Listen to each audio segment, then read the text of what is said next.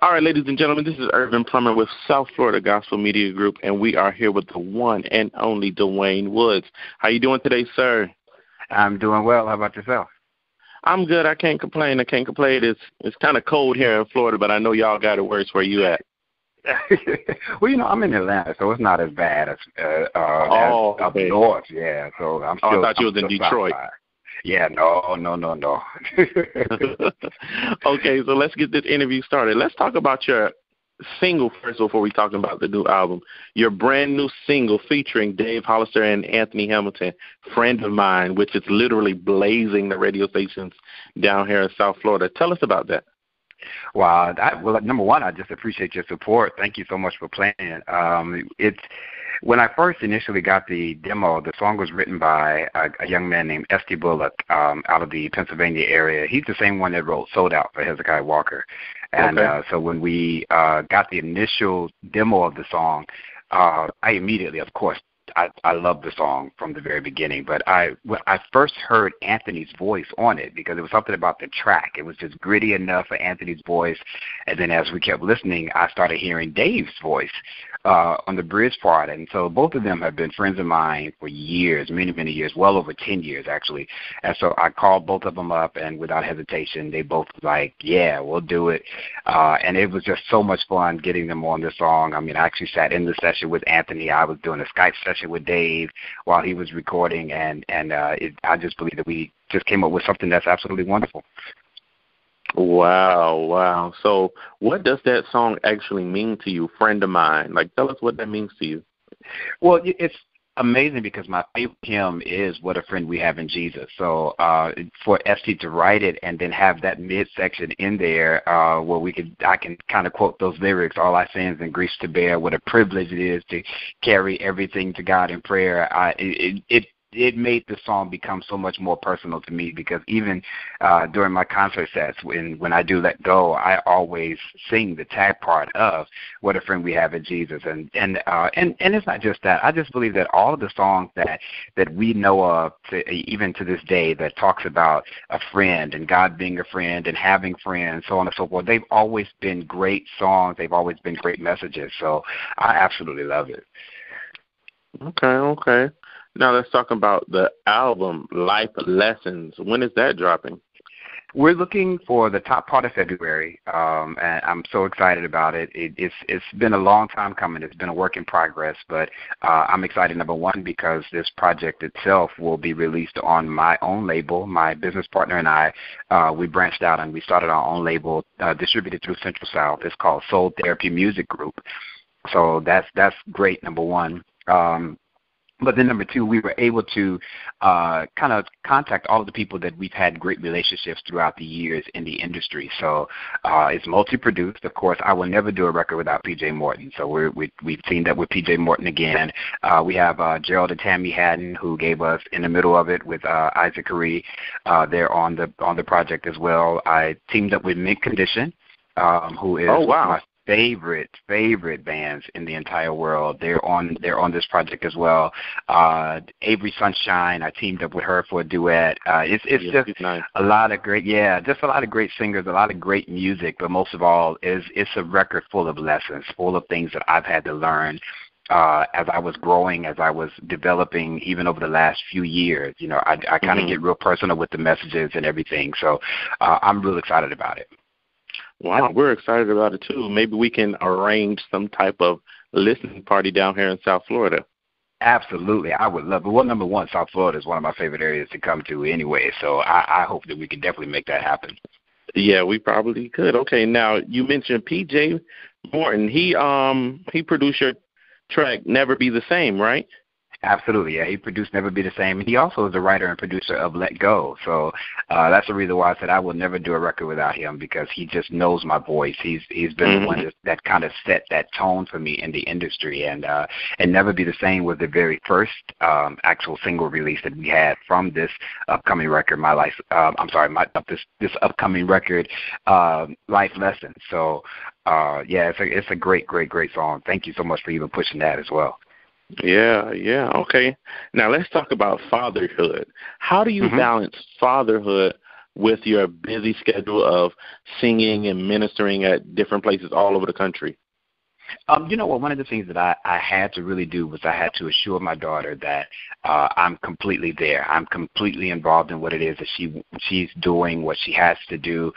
Even when it came down to school, the teachers were so impressed with the simple fact that I do what I do, but I was always present, and I made sure that whenever we made any type of schedules that I was, actively checking out what's going on with high school, what's going on with her classes, what's going on with this. Does she have any type of presentations coming up, so on and so forth. And I just had to just really settle myself and make sure that I was there for her.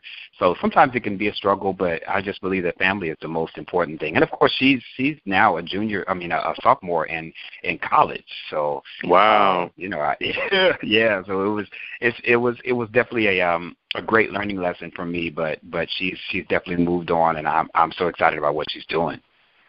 Now, would she or is she interested in following your footsteps as a musical artist? No, she really wants to be a veterinarian, so that's what she's studying right now. Wow. Yeah, so she loves to sing. She has a great voice, but she was like, "You go on and do that. That's good for you. I want to be." That's daddy and stuff. I don't blame her. Yeah, absolutely. She said, "I don't want to interfere with that. You go ahead and have fun." Okay. Now, I know I was doing some research, and I read something where you dealt with a bout of depression. Now, did this depression or getting over this depression contribute to the album? Absolutely. It's one of the major tones of the record, just because a lot of times people feel like that we as gospel artists, we have everything together, that everything is going well, and that we don't have any struggles or anything like that. But when life happens, sometimes it can take its toll. We often need reminders, the same way that people testify to me of how much let go and let God had been such an inspiration to me. Sometimes we need to have those same reminders our own selves. And so even dealing with being a single dad, and when I was trying to get into the mold of that, I didn't understand everything. I didn't know what I was supposed to do. A lot of times, I was working, I was pushing and trying to make things happen. And like I said, life just kind of took its toll over me, and I battled really hard with depression. I would come home, I would do a concert and come home, and I would have to face real life issues, and it would just get to me. But, I just thank God for definitely his healing power. And I thank God that when I wanted to give up, he couldn't let me give up. I had to keep pushing. And so that's basically the message of the record. There's one song that we have on there called Worrying Never Help Nobody, and It Won't Help You. And, these are just songs that we want people to be able to kind of take and make them a part of their own testimony, a part of their own life, and help them through whatever it is that they're facing as well. Wow. That's awesome. Now, everybody knows you have worked with, some of the greats. We can name them for days. Who is maybe one or two people that you say that really impacted your life in a way that you will never forget? You know what? My biggest influence has been Donald Lawrence. He, of course, is the executive producer of my first two records, Introducing DeWayne Woods and My Life Lyric as well. But I've been with Donald well over 15 years, and traveling with the Tri-City Singers and then being a part of the company. Donald always kept me involved in anything that he was doing. And so I learned so much from him. He was always one of those ones that he empowered us. He told us, don't just be an artist, be a business person. Understand the industry. Understand what it is that you have to do. Understand what it means to produce. Understand what it means being in the studio.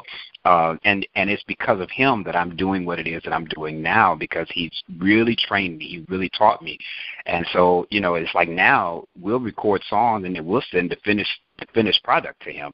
And he's so proud, but he really, really, really empowered, not just me, but there's so many that come from Donald's camp. You have your Sherry Jones Moffett, you have, Anita Wilson, you have LaJune Thompson, so many of us that he really put his hand of approval on, and he just kind of really pushed us out there, and we're definitely success stories, just because, the Bible declares your gift will make room for you and bring you before great men.